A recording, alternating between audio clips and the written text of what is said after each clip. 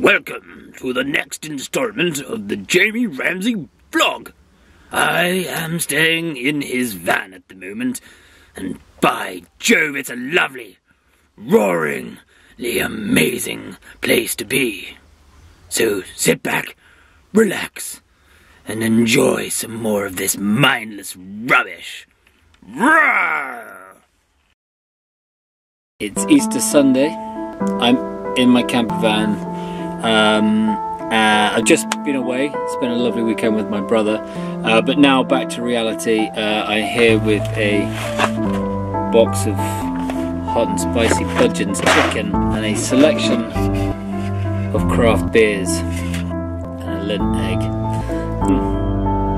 Time to kick back, watch a movie, enjoy Easter, eat chocolate with no guilt. Not that I have guilt most days. This morning for coffee we are going to try out Vitamin Coffee, a smooth coffee that helps strengthen your immune system, a rich blend of Asian and African coffee with monsoon Malabar beans that leave an almost never-ending finish of chocolate and toffee, infused with a high-grade multivitamin blend that is rich in vitamin C and D, which helps keep your immune system strong.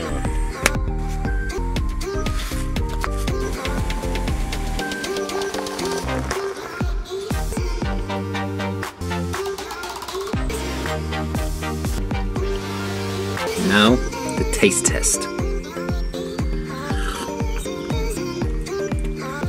It's pretty good.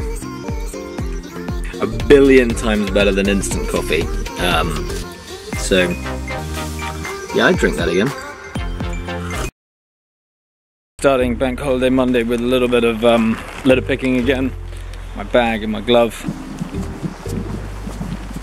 So that's another morning of litter picking done, and it's amazing just how many plastic bottles. And the real killer today is cable ties, like obviously from events, and they've just left cable ties. That's just disappointing. They have people who can pick this stuff up if they're running an event. A friend of mine said, wait a minute, you're litter picking completely just because you want to?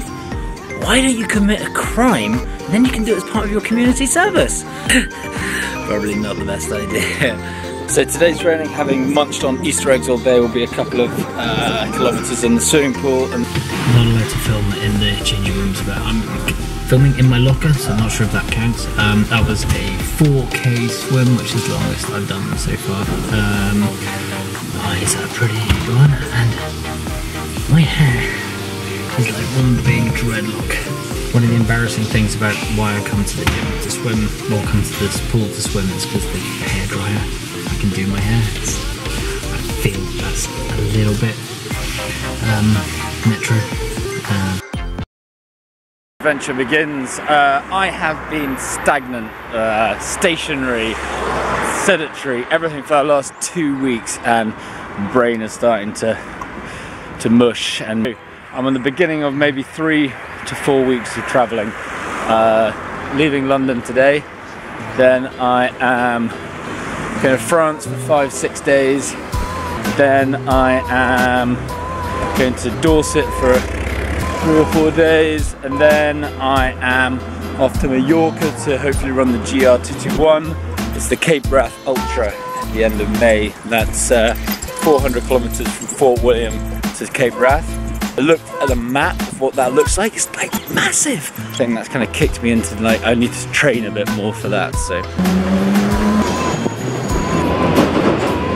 Presten atención, por favor.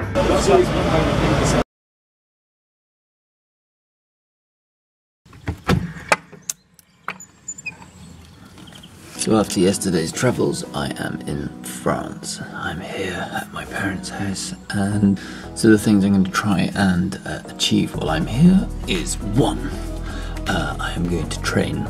I'm going running this morning, so that's 2, organise admin in life away from distractions of London.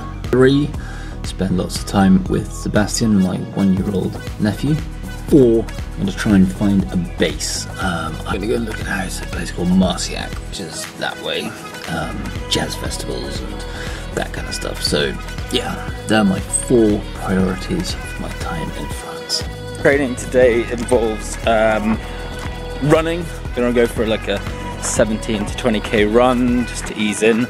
To do that, I'm going, my mother is going to drive me from here to where my sister's getting a haircut. They're going to chuck me out the car, and then I have to make my way back, which is a really cool way of training and stuff.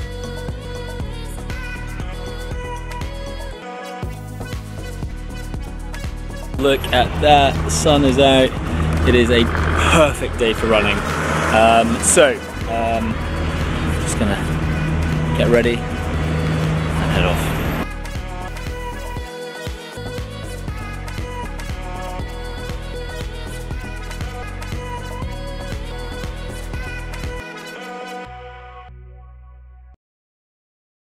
So after a very long time, I have received a new product, which is these Oofos